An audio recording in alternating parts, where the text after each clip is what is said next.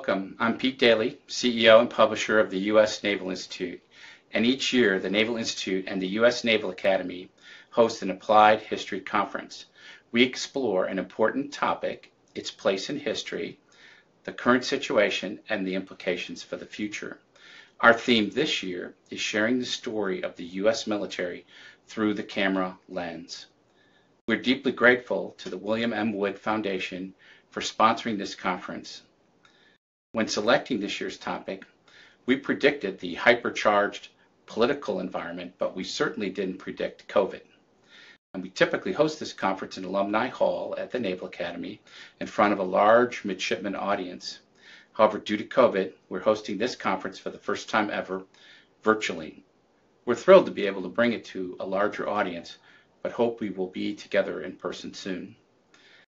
Given it's 2020, we're looking for a more lighthearted theme, but at the same time, an historically important and timely theme. We believe we've assembled just that. And as all great movies do, we hope to give you a little bit of escape from reality. Over the next 2 days, we are privileged to have with us a distinguished group of actors, directors, producers, alongside government, military, and academic leaders to explore the history of the U.S. military in the movies. We've had the pleasure of working with Dr. Sean Baker, Assistant Director at the Stockdale Center for Ethical Leadership at the Naval Academy in developing the program. We've also had strong support from the team at Three Penny Films, including Jess Atkinson and Joe Schreiber. You'll get a chance to see Dr. Baker and the Three Penny Films team over the next 2 days, and we thank them for their support and contributions. Additionally, we've had excellent support from the ethics team at the Naval Academy, and in particular, Midshipman Kenneth Stelmack. He serves as president of the team and helped us assemble a group of midshipmen to assist with conference execution and promotion. We hope you enjoy their contributions throughout, and we thank them for participating. Thank you again for joining, and I hope you enjoy the program. Thank you, Admiral Daly. First on the agenda this afternoon is a history of the military in the movies for the last 100 years. World War I to the present day.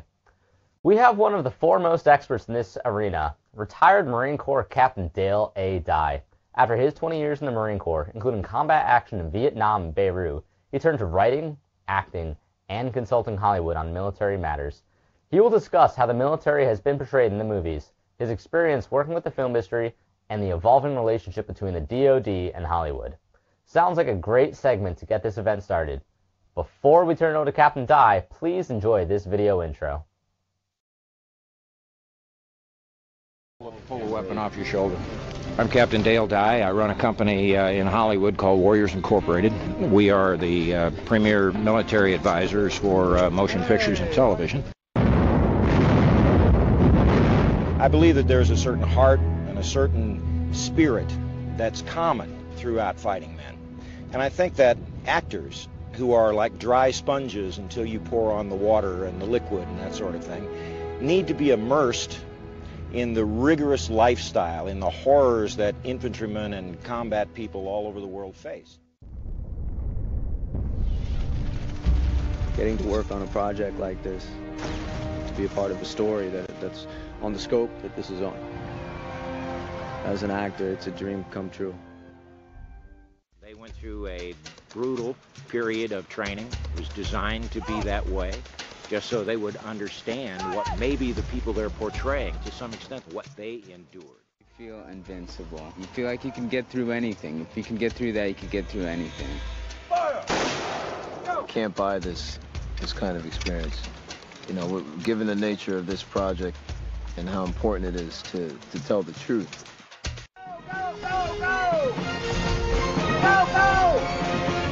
I'm a United States Marine and was one on active duty for 22 years. He has a way of taking a group of actors, talented as they are, and then just beating that acting stuff out of them and turning them into soldiers. Send rockets!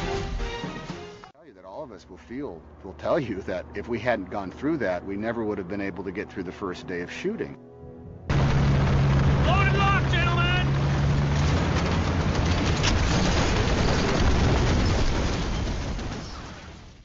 Did Forrest Gump together. This is the man who trained all of us to look like military in Forrest Gump. They've been taken out of their comfort zone. They've been forced to live hard and raw. They've been forced to confront discipline where no excuse works. They've got to do what they need to do. Captain Dye said to us in boot camp, I want you to bring honor to that fraternity of men that died for your freedom. And to me, I think that that is something that I'll always carry in the file throughout this film.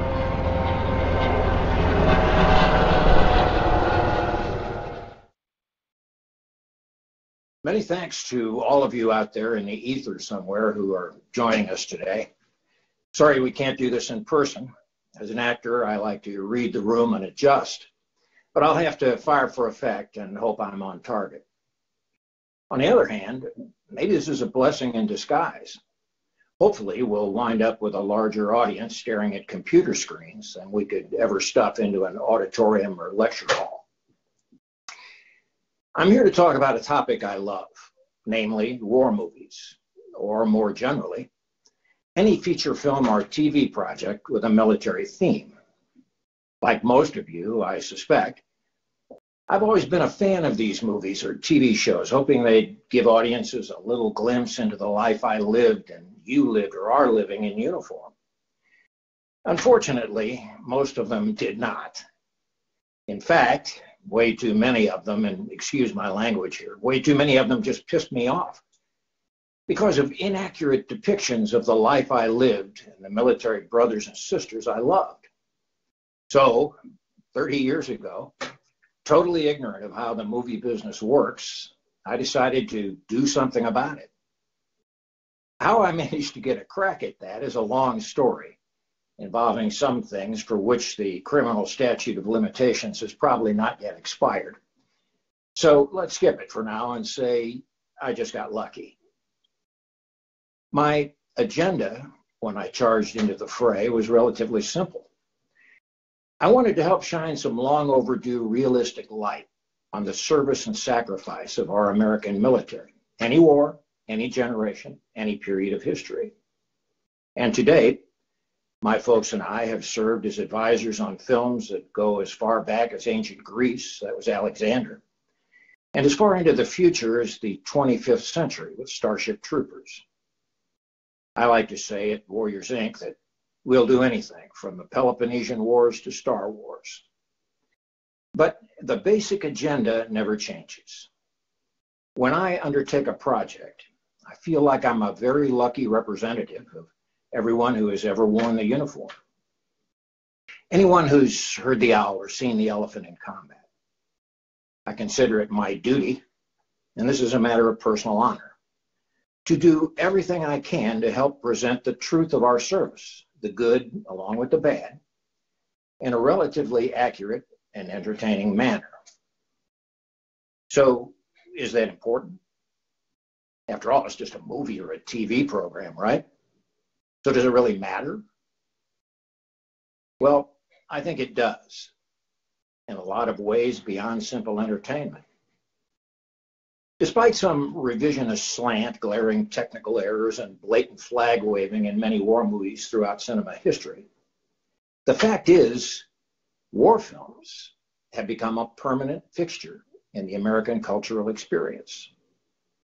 As far back as 1898, when a silent short called Tearing Down the Spanish Flag premiered, featuring Teddy Roosevelt's Rough Riders charging up San Juan Hill, American audiences have generally enjoyed war movies. Movies in a similar vein over the years as technology developed continued to draw huge crowds. The Civil War got cinema treatment in 1915 with Birth of a Nation and drew people to theaters in throngs. There were even immensely popular military comedies, such as Charlie Chaplin's Shoulder Arms in 1918, where Chaplin single-handedly captures the Kaiser. It's a fact that war movies have continued to draw big audiences, no matter what war or conflict is involved in the storytelling. Major conflicts, such as World War II, Korea, Vietnam, and virtually every shooting engagement before, in between, and after, have been the subject of one or more movies. Despite ups and downs in society, changing national ideologies, and more sophisticated audiences, war movies continue to appeal and enthrall. The stories unspooling on the screen appeal to young men and women yearning for adventure, often draw crowds of veterans recalling moments of triumph or tragedy. And before we knew it, or before we even stopped to think about it, movies became instruments of learning. Now, that's an important aspect of the business to me. So let me expound a bit. Military-themed movies and television programs can help us teach history, and we desperately need that these days. Historical literacy is abysmal in the United States and almost equally poor the world over. Most people do not read history books. They get what little historical awareness they have through movies, TV, or the internet in one form or another. Given that, movies about real wars, reflecting the experience of real battles or campaigns, might be the only way a majority of people come to any understanding of our military history. The fact is, war films and military stories made for the popular media can and do have an effect on national culture. There are numerous examples from our recent past that indicate a good and credible story about a war can have a very profound effect on our population. Take Platoon, for example. Now, that's a very controversial film, but like it or not, it had a profound effect on American society. It was a full decade after the end of the war in Vietnam before Oliver Stone was able to convince a couple of producers, and they were British, ironically, to attempt a commercial project about the war in Vietnam based on his own experience as a combat infantryman.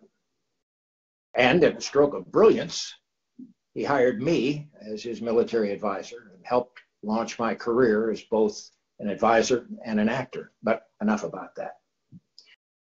What's germane here is the effect Platoon had on a generation of poorly treated veterans and their families. When the film was released to great critical acclaim, Vietnam veterans who'd been literally in the closet for the past decade came roaring out and began hauling their friends and families to see Platoon. They began to talk about their experiences at war for the first time, using the film as a catalyst. In effect, a single movie served as an icebreaker for an entire generation of combat veterans. Now, more positive portrayals like We Were Soldiers Once and Young soon followed. The attitude of the general public slowly changed as a result of these films. So I'd have to say they had a significant effect on attitudes and opinions worldwide. There were a lot of emotional and political chasms bridged between a generation of vets and the public that had largely shunned them. All right, so why war movies? Why are they so continually popular the world over? I mean, war is a fairly grim topic, right? Well, consider this. The United States has been at war of one kind or another about 92% of the time since its inception. And for most of that time, American society has generally shown a reverence for the military. But there's more to it than that. What makes screenwriters want to write about war, whether they've actually experienced it or not, is that life and death situations make terrific drama. And that's what combat is for the most part. It's a crapshoot, where generally winners survive and losers don't. Ernest Hemingway had it absolutely right when he said that war is man's greatest adventure. There's very little a human being will ever experience that matches the emotional turmoil and the excitement of mortal combat. In combat, the full gamut of human behavior is on display, from the very best to the very worst and everything in between. And much of that display is visually astounding to people who've never actually experienced combat. So it's a natural, enticing subject for movie makers. It's the dramatic well that never runs dry. Now, at this point, I think you'll likely agree with me that military movies and TV programs have an effect on our image and acceptance among civilian audiences. So, how about practical matters? Do military movies and TV shows give us a boost in recruiting the talented young men and women we need to fill the ranks? Well, to answer that, let's take a look at a little film that should be familiar to members of the U.S. Naval Institute, not to mention the entire world. Top Gun was the highest grossing movie of 1986. Box office revenues topped more than $176 million. But more importantly, the film showed that it could be cool to be in the military. In 1985, the number of uniformed personnel in the armed forces was 2.15 million. A year after Top Gun was released, that number had increased by more than 20,000 across all services. The Navy saw an increase from 571,000 uniformed personnel in 1985 to almost 587,000 at the end of fiscal year 1987. The numbers were up for the Air Force and the Marines as well. Only the Army's numbers were relatively flat for the time period, but I think we made up for some of that shortfall with films like Saving Private Ryan and the TV miniseries Band of Brothers. You'd be surprised I consistently run into soldiers who tell me they enlisted because they were influenced by those two projects. Now, over the years I've worked in show business, I've struggled to understand all this and come to a few conclusions that I'll outline for you here today.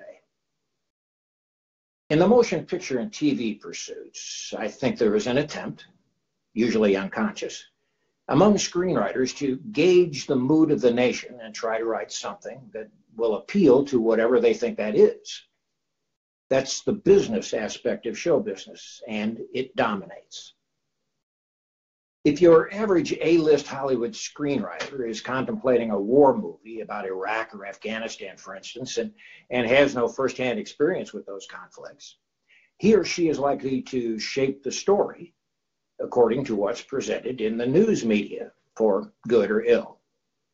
Now, if the Hollywood writer is of a liberal bent, and most of them are, then the underlying politics of the story will be that a bunch of good-hearted American boys and girls were sent on a stupid jingoistic mission where they suffered huge mental and physical damage.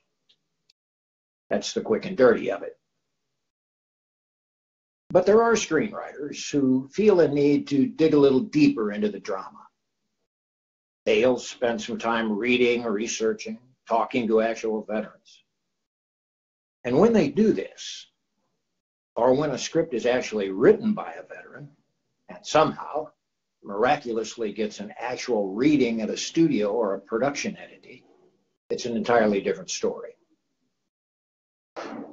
The bottom line consideration is that a good dramatic story, well told, stands a chance of getting made into a movie, a TV film, or a series. And then the real war starts. Most war films do a bang-up job, literally, of depicting the noisy chaos of combat, but too many fail to put it all in the context that actual veterans would recognize from their personal experiences on various battlefields. Now, this is usually because there are very damn few actual combat veterans in any aspect of the movie-making business. The result is a rehash of all the bad war movies they've seen in the past, rather than an accurate, relatable exploration of the personal relationships between soldiers in extremis, which is the heart and soul of the experience. I don't have to tell you that soldiers don't risk their lives fighting for the flag, some high-flown political principle, mom or apple pie. They fight for each other.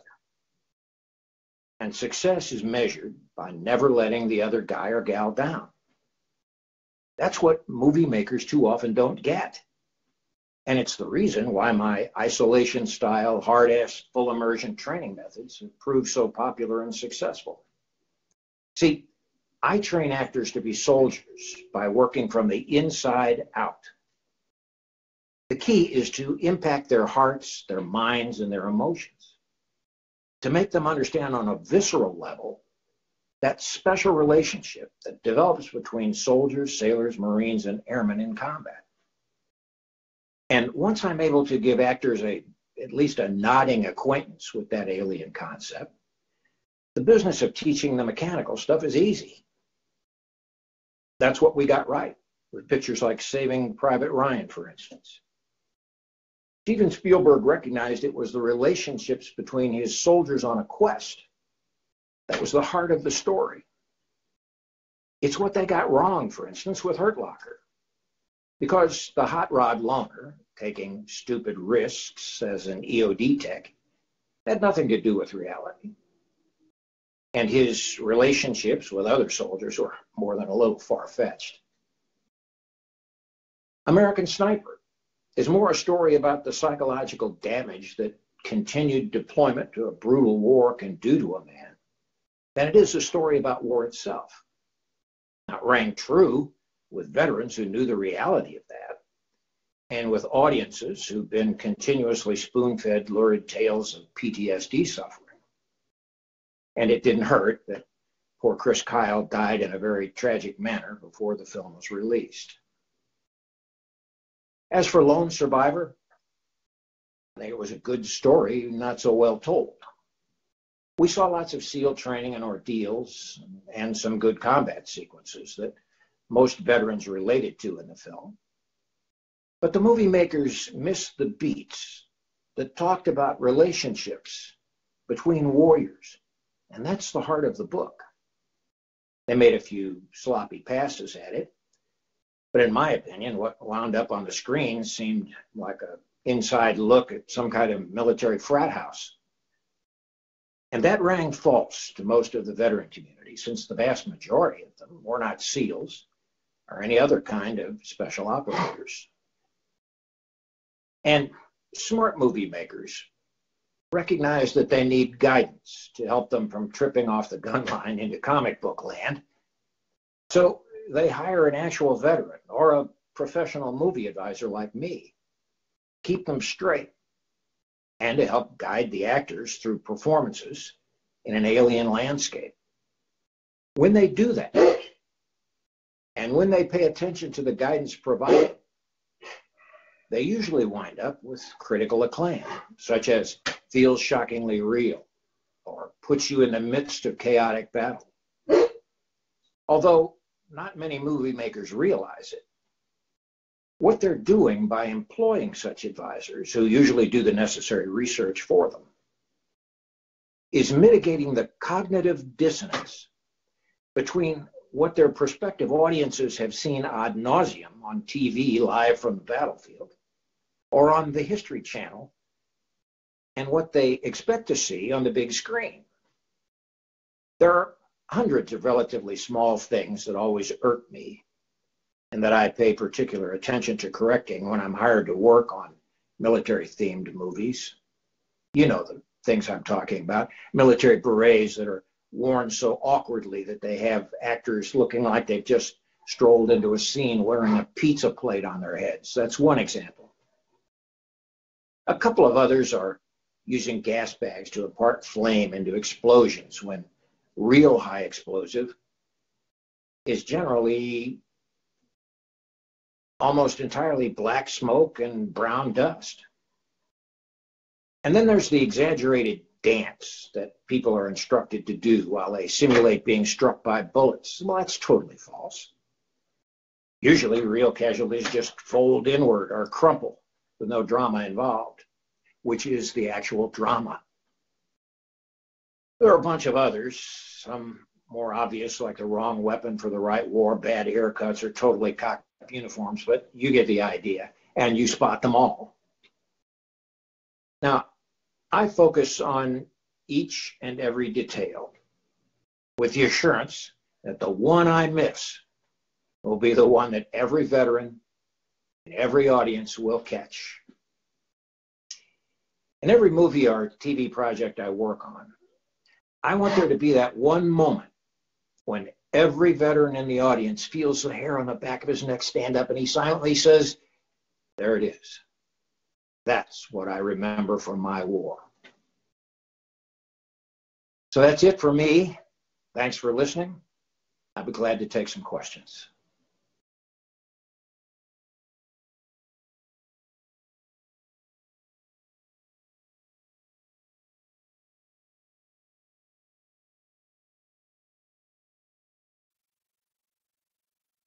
Hello, everyone, and thank you for attending today's webinar. I'm Eric Mills, Editor-in-Chief of Naval History Magazine. I have the distinct pleasure this afternoon to share your questions with Captain Dye. Please submit your questions through the Q&A engagement tool on your screen. We'll do our best to address as many questions as possible during the hour we have together. So let's jump right into it. Captain Dye, it's a pleasure to talk with you, sir. Wonderful presentation. Thanks, Eric. I'm glad to be here. You're a legend in the industry. It goes without saying. And, well, here's a couple good ones right away here. The portrayal of combat has become so much more immersive and graphic in modern war films, especially starting with Saving Private Ryan, which I think anybody can agree was a pioneering film in regards to how it depicted combat. So much so that older blockbuster war pictures feel somewhat rendered obsolete. Despite this, what are some of the standout war movie classics of earlier decades that still stand the test of time in terms of vividly depicting battle action? Well, there's any number of really good ones, I think. I'm a big fan of The Bridges at Toko-Ri. I'm a big fan of 12 O'Clock High.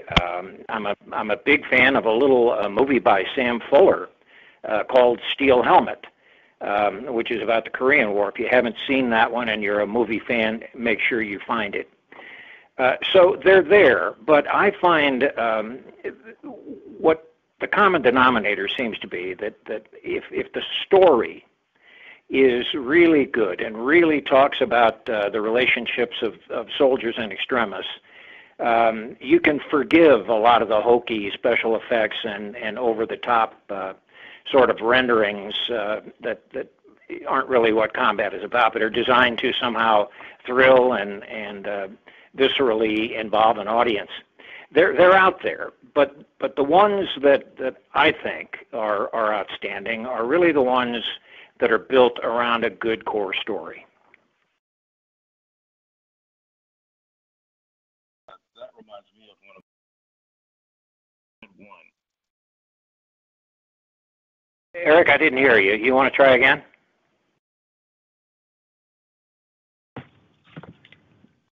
Okay, how are we now? Yeah, good.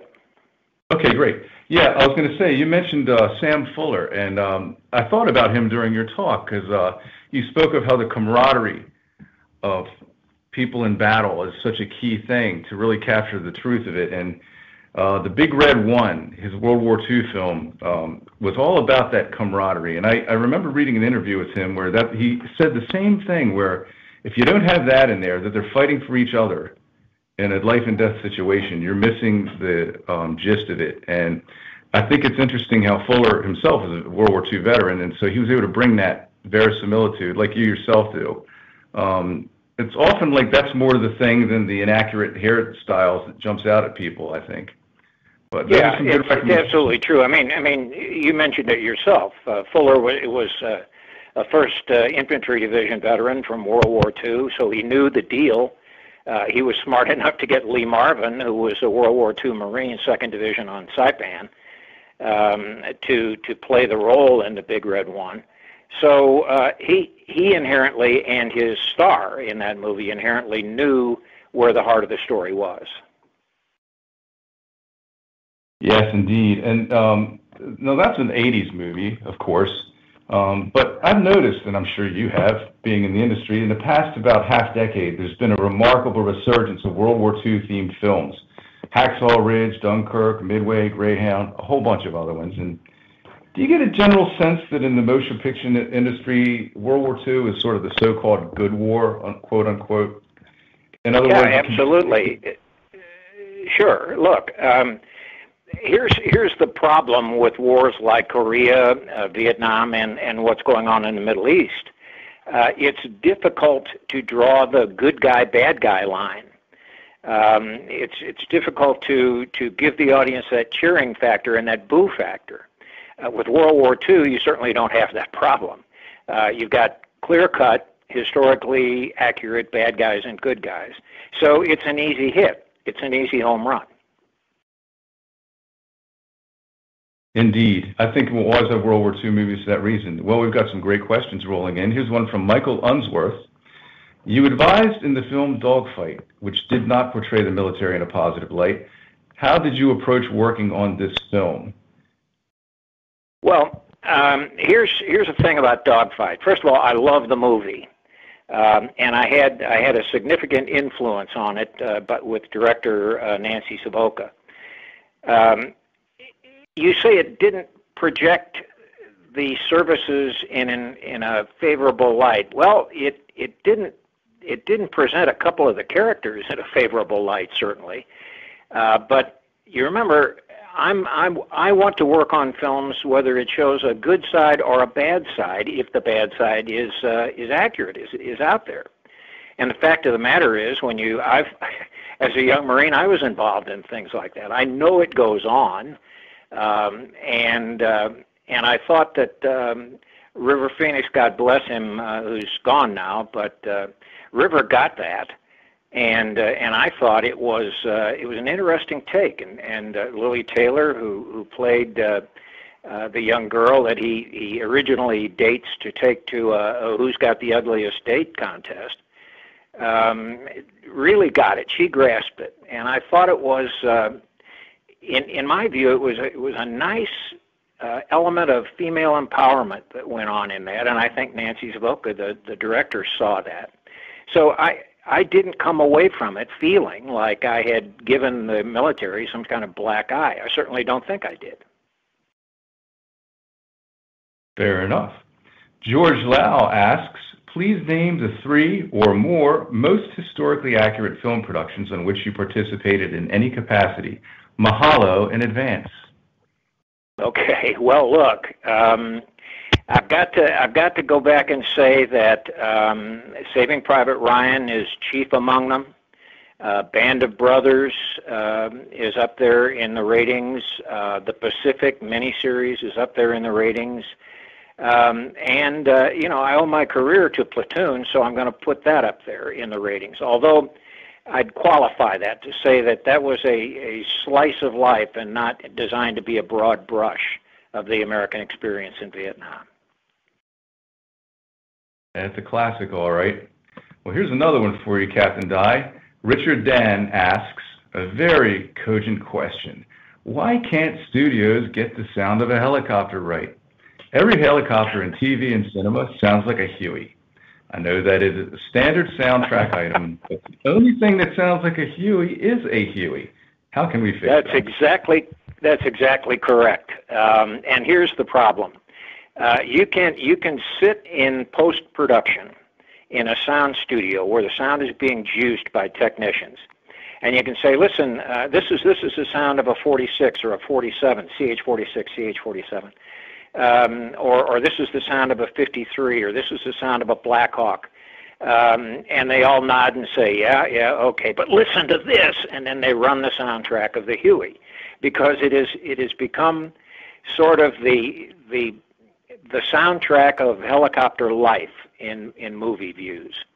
And so often what happens is the other helicopters don't sound, don't raise that visceral reaction in audiences' ears that a Huey does.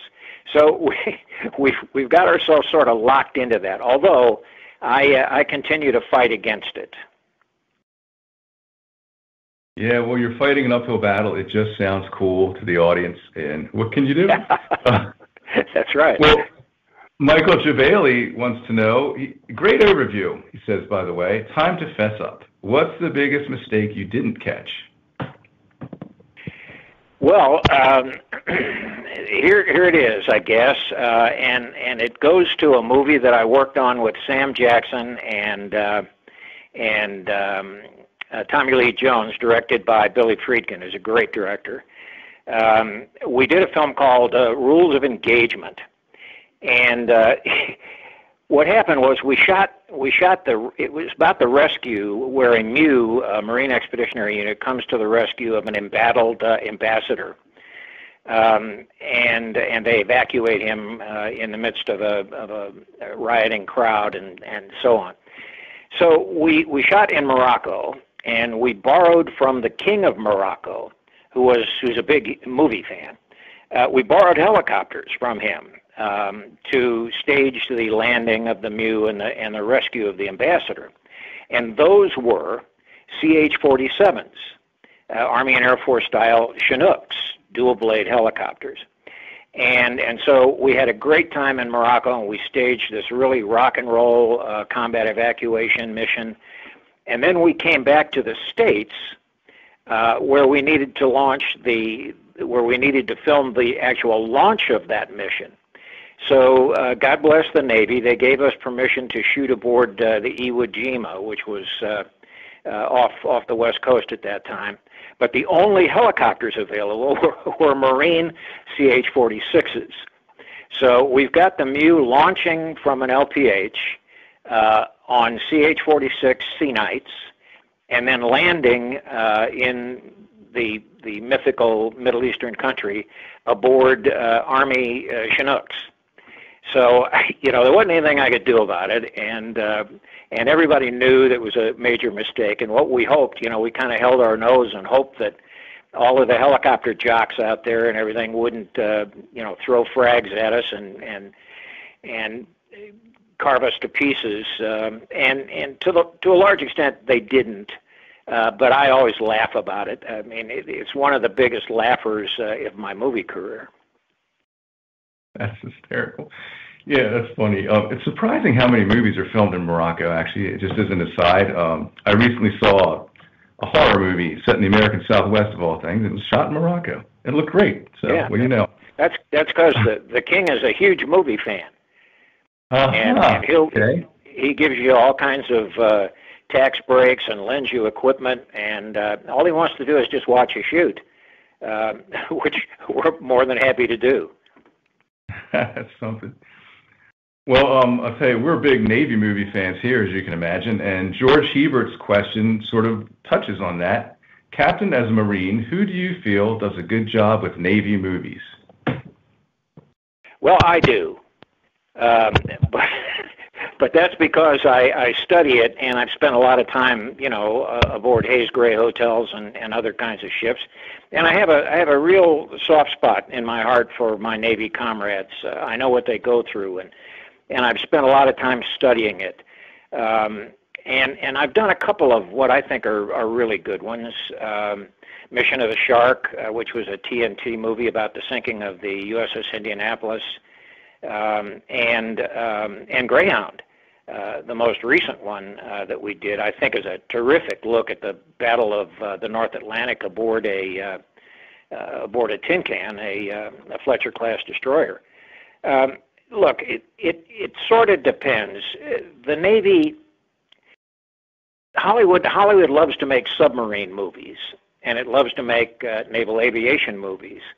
And when Hollywood writ large is willing to let the Navy in on it, and when the Navy isn't oversensitive about their image, we usually get some really great stuff. There are some great ones out there, even though we tend to nitpick the mistakes we find in them. That's just part of the territory, I guess. Well, here's an interesting one from David Hill. What was the most difficult film or location you worked? Boy, there have been some tough ones. It is hard as hell to work in snow. So because there's no take two, you have to go out and completely broom the snow over to be pristine again. So there was a movie I did with Roy Scheider and John Frankenheimer, another great director, and I don't mean to be name dropping here, it's just you asked the question.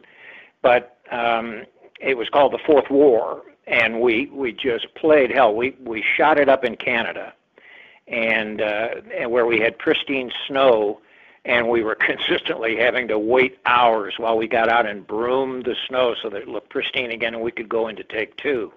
And it was miserable cold, and I hate the cold. So when you get into that situation, it's difficult. The desert itself provides, as many Afghan and Iraq veterans will tell you, the desert itself is a really tough environment, and it's tough to shoot in.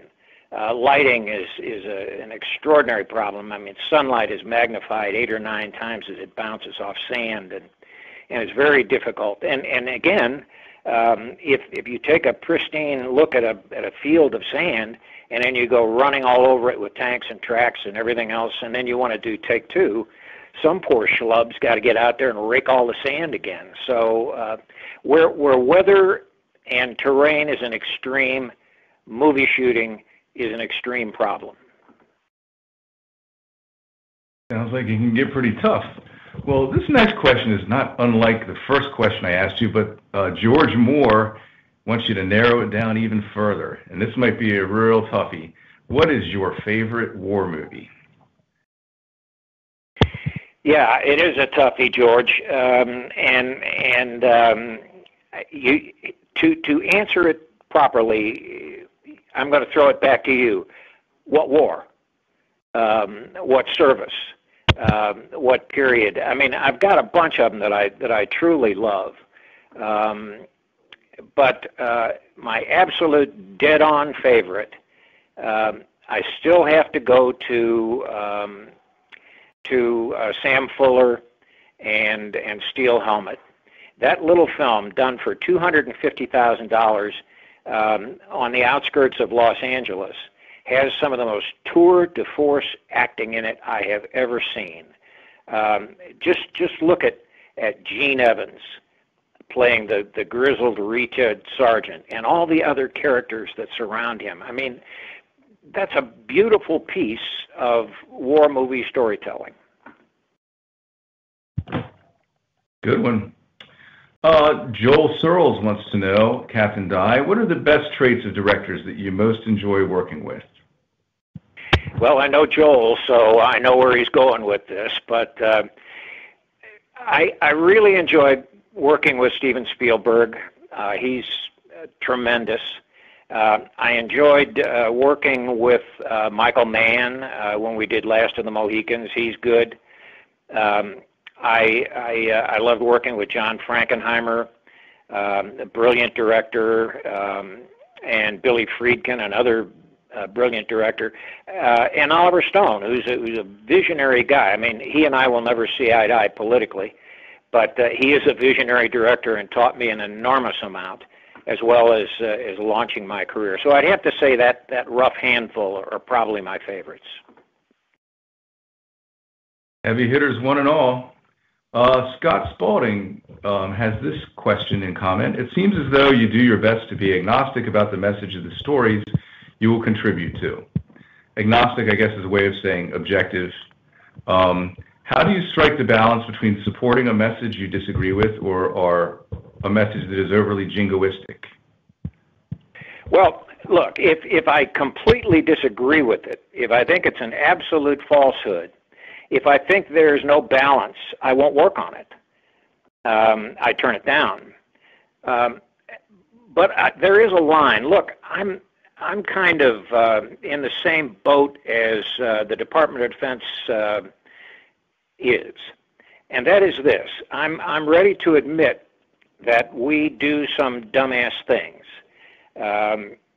And as long as we highlight that and say, look, this was dumb, we don't try to present it as the right thing or the correct thing in a particular environment, or as long as we say that, look, we know about these things, we investigate these things, and we prosecute these things.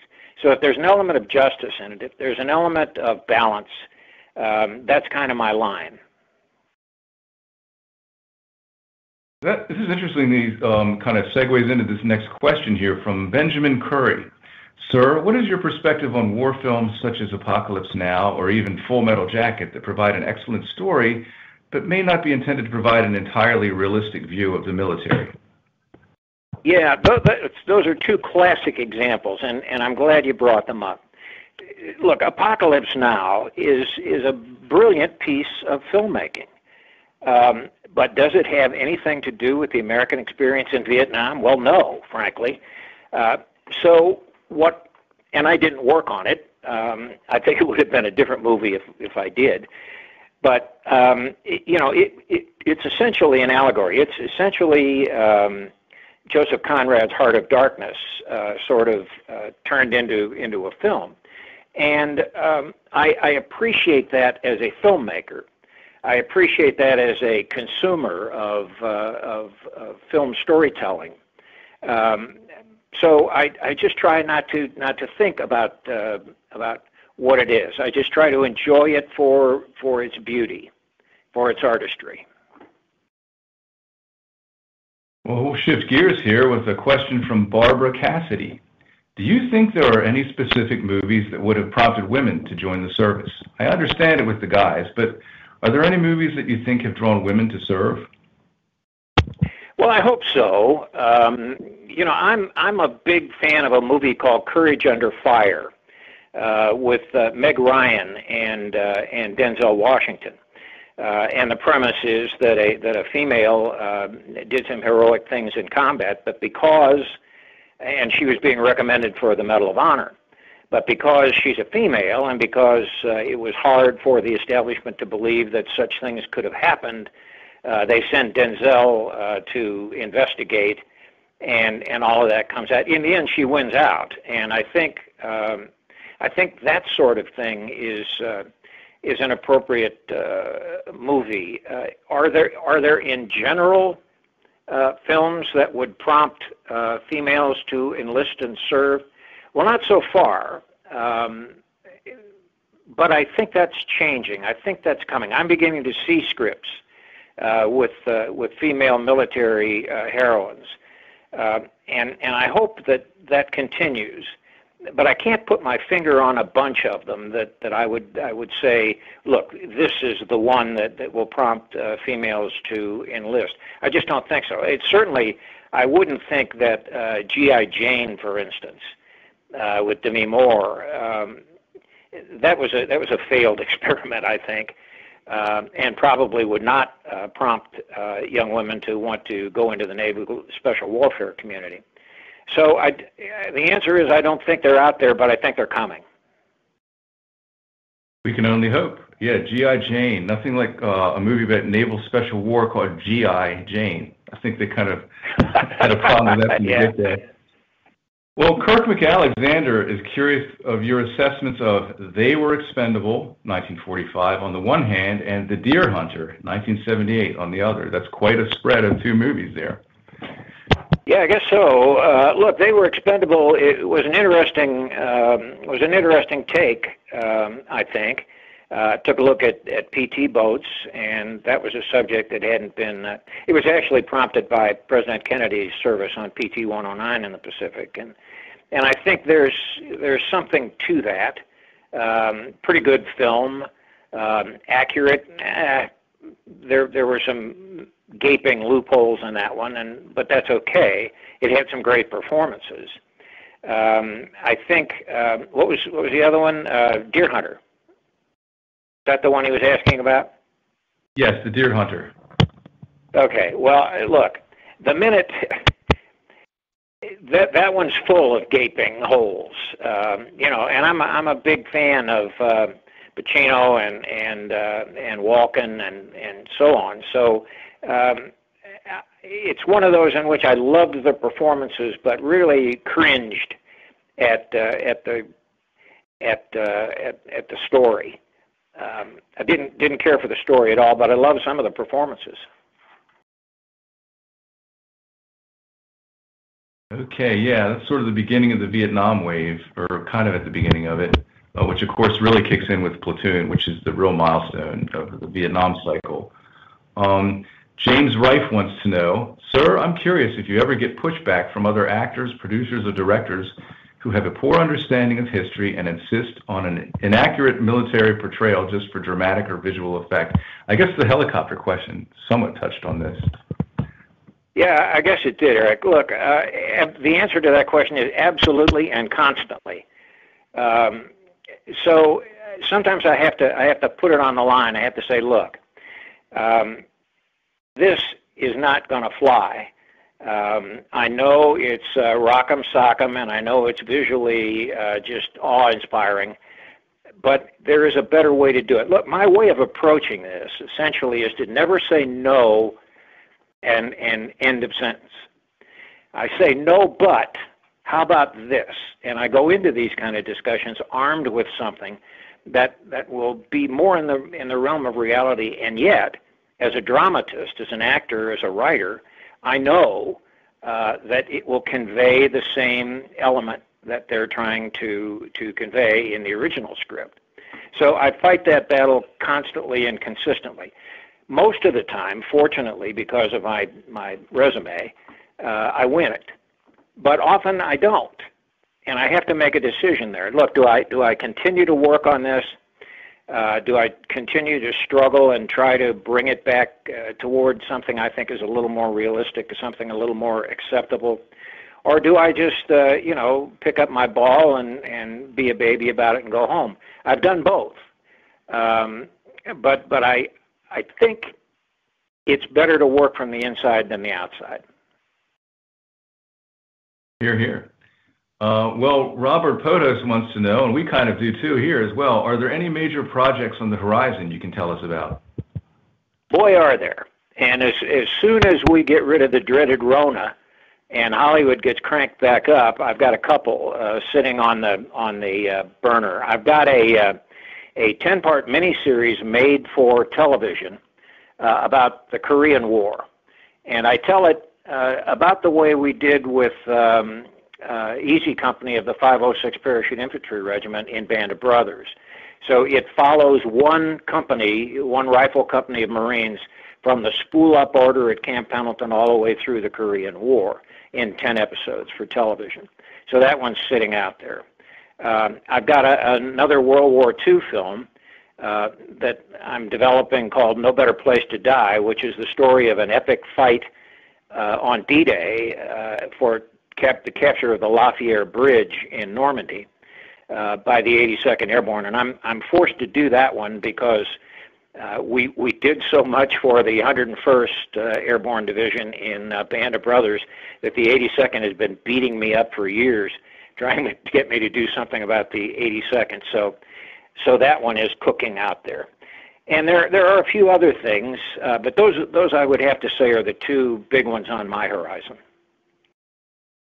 Sounds very promising.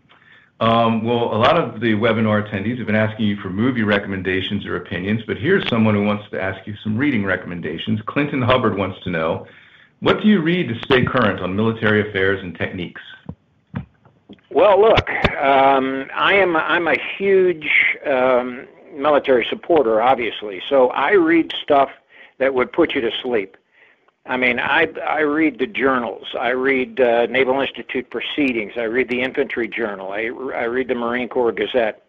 And believe it or not, I have a library with about 1,200 volumes in it. And some of those volumes are field manuals, current field manuals. And I actually read them.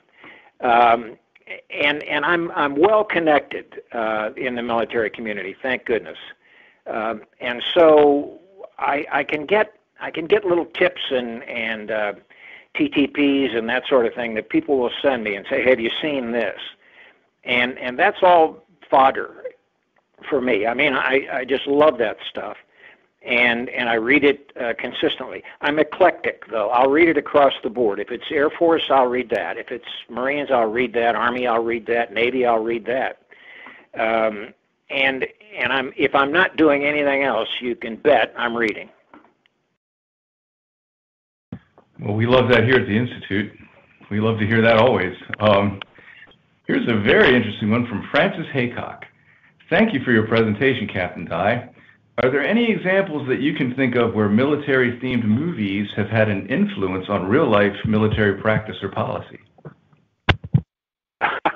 Well, I'm not sure. I would have to say, Francis, that what some movies have had an effect on is the military's public affairs policies.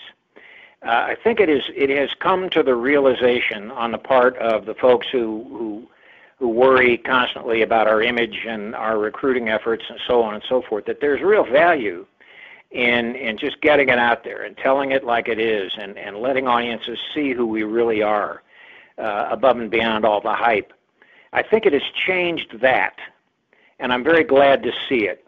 We're not overly protective. We're willing to say, look, it is who we are, and we strive in everything we do to try to be proper and to try to be worthy and to try to be respectable guardians of our democracy. And if we go there, and if we're willing to say, okay, occasionally we screw it up, but we find out when we screw it up and we fix it, I think it has that change. The answer to whether it's had any technological change, I don't know. I will say that I think the use of drones, which we kind of pioneered in the movie business by hanging cameras on them, has probably had some influence. But other than that, I think it's more been an imagery influence than it has been a technological influence. Here's a very intriguing question from Scott Spaulding. How great of a role does the need for DoD support, like the use of equipment, affect the scripts or stories that are told? Does CGI make it easier to tell the stories without DoD support? Well, the direct answer to that is yes. CGI does make it easier to do it, but it's got to be good CGI. Audiences are very sophisticated these days, primarily because of the online experience, and they know crappy CGI when they see it. So if you cheap shot CGI, it's not helpful. But if you do it really well, it's very helpful. Now, to address the business of how important is DoD cooperation, it depends.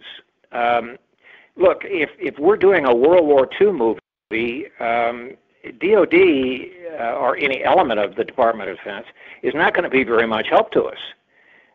They don't have M4 Sherman tanks laying around that they can lend us or M1 rifles. So if it's a period piece, it's really not crucial to us, with the possible exception of some Navy ships, which it's handy to get, and they're very hard to get, by the way. I think if we're doing really modern stuff, Iraq, Afghanistan, Syria, that sort of thing, it might be nice to have it. But we have such technology nowadays that the money saving, because really, we end up having to pay for fuel and time and everything else anyway, it is becoming less and less important to filmmakers who are making military films or military-themed programs to have that DoD support. It's nice, but it's certainly not as crucial as it was in years past. Interesting. Aldona Senzikis wants to know, in your filmmaking experience, which branch of the military is most sensitive about its image as portrayed in movies? You're probably going to hate this, but it's the Navy. And I'm not sure where that comes from, but there it is. I think that's followed closely probably by the Marine Corps, and less so. I don't know. It's hard to rank them really. It depends on the subject. It depends on the topic. But the Navy's very sensitive about these things. It has to do with the ultimate power of ship's captains, I think, at sea, and the traditions of the Navy, all of which I greatly respect. So I understand their sensitivity, but they can be a little sticky. I'm afraid we only have time for one more, Captain Dye. This has been wonderful. William Prom would like to know, is there a period or aspect of any war or conflict that you haven't worked on that you'd most like to? And I think he means historical period, etc. Well, sure, yeah. I'd like to get after some of the early Banana War episodes. I've been wanting to do something with Smedley Butler and Nicaragua for years and years and years.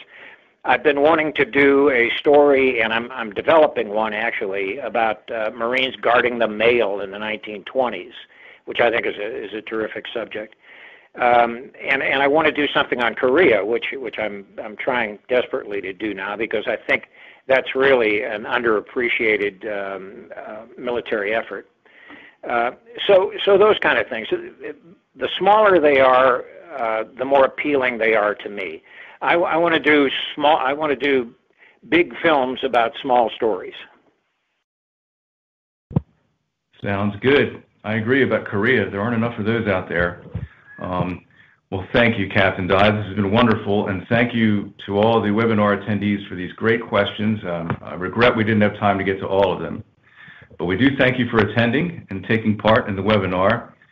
And again, thanks, Captain Dye. I've really enjoyed our time together, and based on the thoughtful questions we received from the audience, I can tell they did as well. On-demand. Thank you very much, Eric. I'm a big fan of Naval History Magazine. It's sitting on my coffee table right now, as a matter of fact. Well, you just made my day, Captain. Thank you for that. Okay, folks. Well, the on-demand version of this webcast is going to be available approximately one day after the webcast, and it can be accessed using the same audience link that was sent to you earlier. So be sure to go back and archive it again. Meanwhile, have a great afternoon, and we hope to see you at the next session, which begins at 7 p.m. Eastern Time.